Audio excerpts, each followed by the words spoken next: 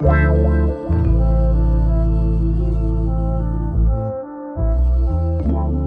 Johnson Aguiyi-Ironsi was a Nigerian military official and the first military head of state of Nigeria.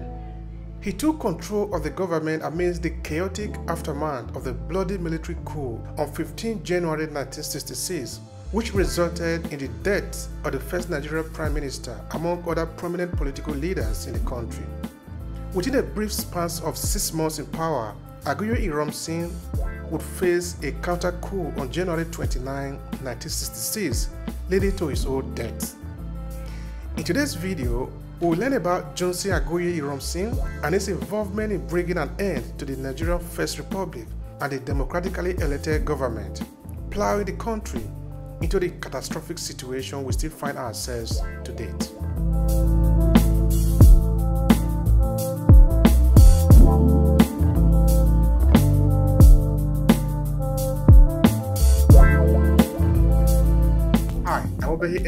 The author of the storytelling series for small businesses and content creators. In Obehi podcast, we talk about the power of your story, your narrative, and why you should own your voice. Whether you are a small business owner, a content entrepreneur, or you simply want to build your influence, storytelling is probably going to be your best instrument to connect with your audience. So join the awakened few who are owning their voices. Now let's get started with today's episode.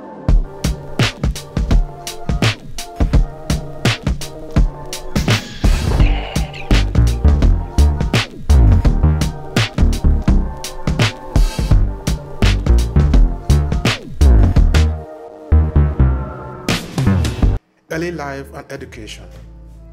Aguiyi-Ironsi, known with his full name as Thomas Umunakwe Aguiyi-Ironsi, was born on the 3rd of March 1924 in Ibeku, Umuahia, Abia State.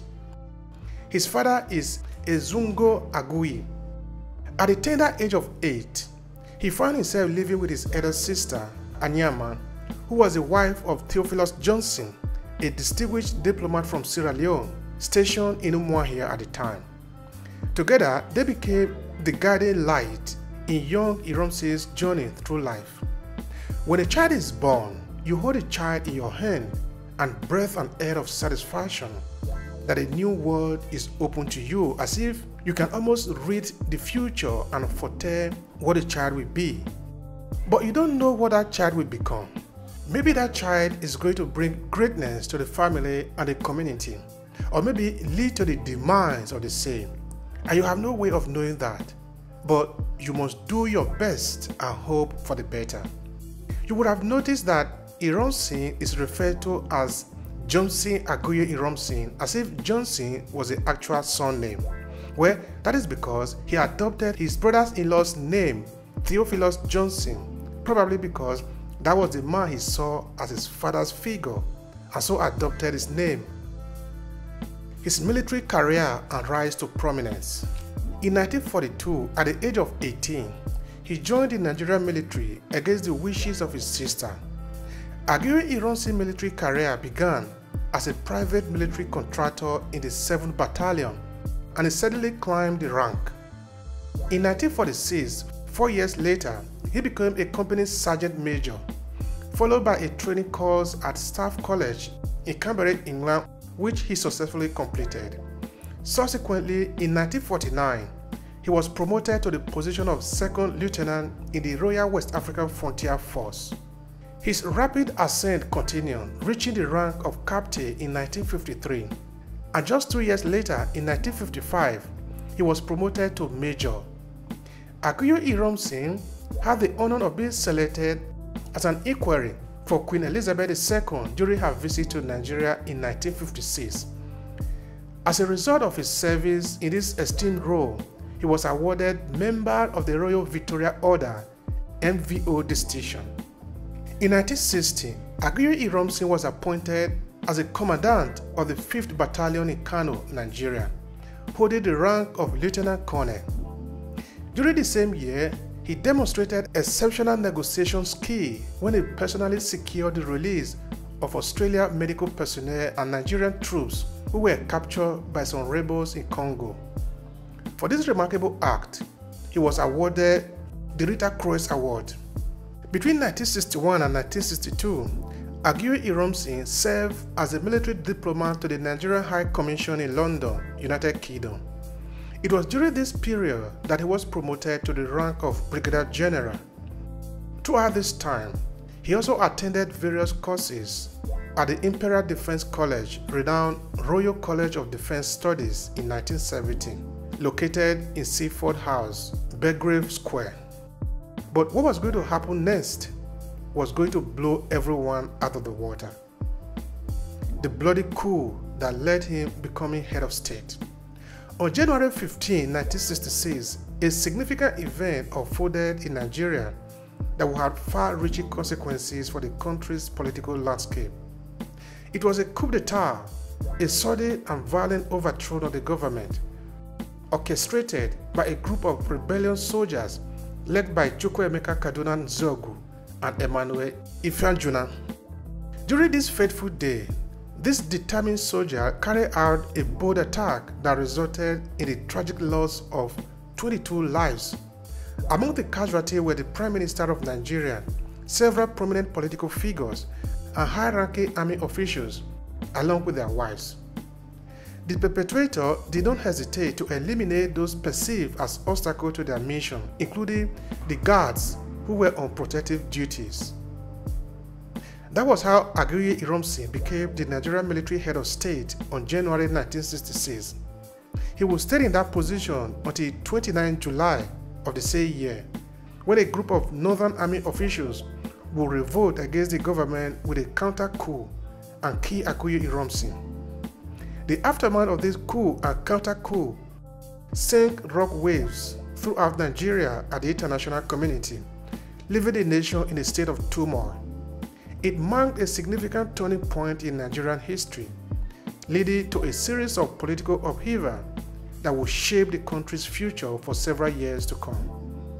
In the years that followed, Nigeria experienced various military regimes, instability, and power struggle, altering the trajectory of its government and society. The event of January 15, 1966 have since been widely studied and debated. Different historians, local and international, have analyzed the situation, seeking to better understand the complex web of factors that culminated in this tragic and pivotal moment in Nigerian history. By August 1, 1966, a day after the counter-coup, Lieutenant Colonel Yakubu Gowon became Nigeria's second military head of state. The echo of that chaotic period attracted a lot of attention across Africa and the world. In an article titled Ironsi, His Mission, Travail and Legacies, available on thenationonline.net, Ruth First, writer of The Barrel of a Gun, was quoted as follows: "Within 3 days of the July outbreak, every Igbo soldier serving in the army outside the East was dead, in prison, or flee elsewhere for his life." This is the horrible situation that will eventually precipitate the country into a bloody war, leading to the death of more than 1 million Nigerians in 3 years. But just out of curiosity, is it possible that these young Nigerian officials knew exactly what they were doing, like a clear plan of action other than the confusion and the ethnic tension that was created? Could they have been acting out a script that was written for them without getting a full picture of what was going to happen? Just thinking. The abolition of regionalism for unitary federalism. The following is a clip from a publication titled Nigeria Unitary Federalism, and is available at the website of Council on Foreign Relations, Washington, D.C. In May 1966, General Johnson Aguiyi-Ironsi, Nigeria's first military head of state, also known as Johnny Ironsi for his exploit in peacekeeping mission in the Congo, promulgated the infamous Decree No. 34 of 1966, the Unification Decree. The decree effectively did away with the federal system of government practiced since its independence in 1960. What Aguiyi-Ironsi did in his effort to discourage tribalism and sectional interest was to focus on the urgent task of Nigeria reconstruction. He did this by instituting a unitary system of government. Ironsi aimed to contain regional tension and promote a sense of collective responsibility for the nation's progress. I understand that would need further explanation, so we will come back to it on a separate video. However, while Nigeria as a nation urgently needs to revisit its national identity and common dream to take the people along, each state should be able to formulate its individual developmental policies without necessarily depending on the central government, as if the local people were incapable of solving their own problem. After all, if we were copying other systems like the United States after 1963, it would be evident that in those systems, states have a kind of autonomy to be able to formulate their policies. From power generation, trade, employment initiative, food production, and internal security, each of the 36 states of the Nigerian Federation should be able to find a workable solution to that problem, instead of the Father Christmas type of federalism currently in place in Nigeria. Again, this needs further clarification, so we need to come back to it on a different video. Going further in the earlier publication, it added that another victim of Nigeria's problematic federal system is the security sector, especially in policy, where the federal government has exclusive power. The inflexibility inherited in the policy system had led to an ineffective force haunted by the issue of poor funding, a history of human rights violation, and an unqualified allegiance to the central government, or to the detriment of the people. You can read the full publication for yourself. Coming back to Aguiyi-Ironsi, what lesson can we learn from his story? Legacy and the lesson learned. Yes, there may have been some grievance and reason to take some action, but the coup that brought in Aguiyi-Ironsi as military head of state should never have happened. No, it should never have happened because it was too costly for Nigerians and our nation that needed all the energy to grow up.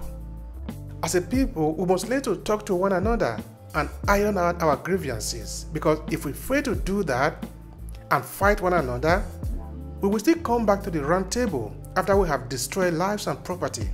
So was it not better to avoid the casualties? You see, we study history not because we want to return to the past, but so that we can learn from our mistakes and look for ways to grow beyond them. This surely was a costly mistake, and we certainly must learn from it and grow beyond it.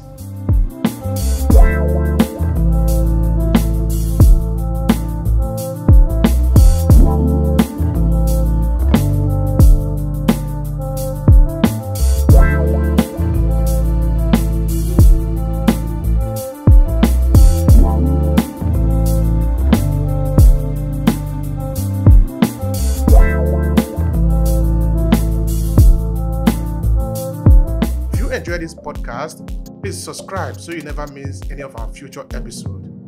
Rate and review Overhead Podcast and share with your friends who might need it. Thank you so much for listening, and talk to you in the next episode.